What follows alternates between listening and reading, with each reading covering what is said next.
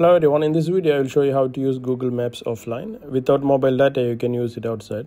To do that, first go to Google Maps, then select your photo. You must be logged in with your Gmail. Then go to offline maps. You need to download the map.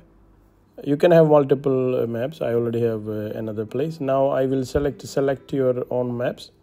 Then it will give you the option where you want to download. I will use Dubai. So this is almost Dubai.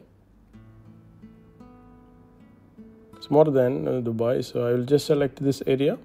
Then you click download. Now you can see it's downloaded already. And now I will switch off my Wi-Fi and mobile data. Then go to Google Maps and select Dubai Mall. It will show offline. You can click it. Now you can see it's working. You see? Thank you.